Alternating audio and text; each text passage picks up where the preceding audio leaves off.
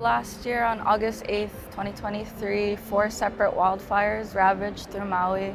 It affected the towns of Lahaina and Kula, so my neighborhood was one of those affected by the fires. I had to manage, my clinical duties while simultaneously tracking down these fires through satellite images to tell my mom when to evacuate.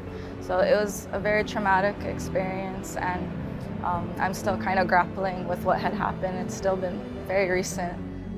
There are both direct and indirect ways that climate change can impact folks' neurobiology, folks' mental health. The increase in fires directly impacts your brain because of the smoke inhalation, because of the particles that are being inhaled.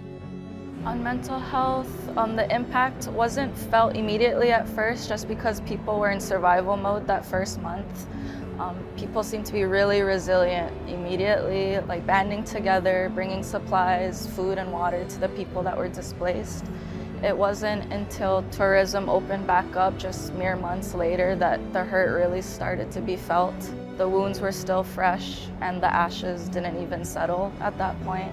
A lot of people have PTSD symptoms, nightmares, and somatic symptoms, pain, fatigue, brain fog, and there are just not enough psychiatrists to handle the thousands of people that were affected on Maui. Climate change affects us all, and there's no community that is safe from the effects of climate change, and especially its effects on mental health. That being said, vulnerable communities are oftentimes the most affected, and vulnerable communities are going to be the ones that are going to have the least ability to change their circumstances and to address their mental health. I think a lot of what we can do is at the child psych level, because a lot of kids are growing up with this rhetoric of climate change is coming and we only have a finite amount of time to take care of it. That's really scary for kids to hear. I grew up hearing that.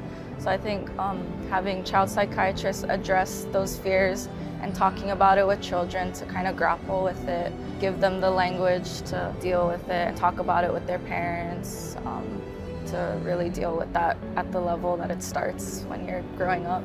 There's plenty of things that we can do even as individual psychiatrists within our practice, for our patients, for advocacy. I think for a lot of folks, climate change can seem overwhelming, but I want to remind folks that there's also reason for optimism. And oftentimes, in the face of adversity, that's when we thrive and that's when we can make the biggest impact and make the biggest difference.